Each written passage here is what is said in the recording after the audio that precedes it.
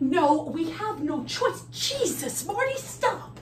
They've killed Bruce. We have to go to the police. Really, Wendy?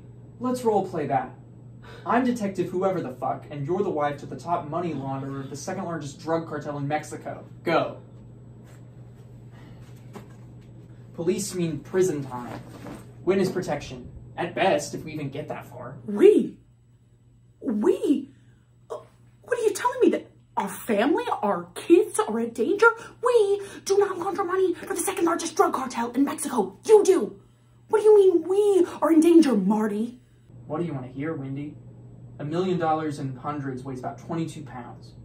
People who drive trucks loaded with cash onto scales because there's too much to count don't exactly have a code of ethics they adhere to. What's your plan, Tell me. I don't know. Tell Liz to go to the police. Bruce never came home. He's missing. They'll find out that he's dead and then we can lay the blame on Liz is dead, Wendy. She's dissolving in a plastic bin next to the one that they stuffed Bruce into. Here's what we're gonna do. We're not gonna panic.